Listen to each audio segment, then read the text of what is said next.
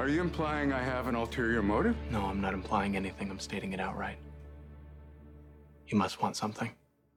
I assure you my motives are purely altruistic.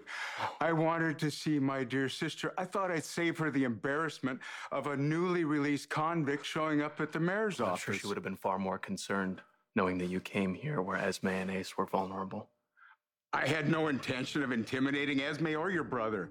Quite the contrary, I was pleasantly surprised to find them home, and I enjoyed the little time I had with them. I meant them no harm. Esme may have met you before, but she has no idea how dangerous you truly are. Like the Lord himself, I come in peace, and I am very disheartened to find you so unwelcoming. I thought we'd come to an understanding in Pentonville.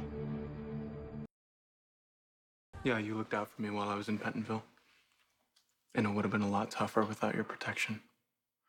So you see, my motives are only for the good of our family. And as I warned you, the only person you needed protection from was Victor Cassadine, not me. No need to be so suspicious of my visit today. Yeah, you were right about Victor Cassadine. And he did turn out to be exactly who you said he'd be. Ruthless. Sadistic. I'll take that as a thank you. Look, I know that I owe you for the way that you helped me out while I was in Pentonville, but I still know that you are a very, very dangerous person. Okay, you held Trina Robinson and her mother at gunpoint. You shot Curtis Ashford. And then you want to know why I'm leery when you come around? It's because you're a threat. And I don't want you anywhere near my little brother.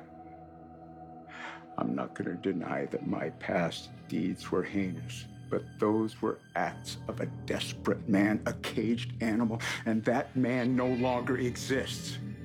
I have seen the light, and that light is our Lord and Savior, and he has forgiven my sins, and my life is now devoted to helping others. Supposed to believe that you have repented because you can spout some rhetoric about finding God?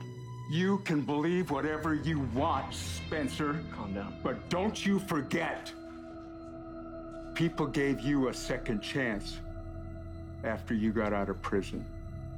I'm only asking for the same courtesy. Grandmother.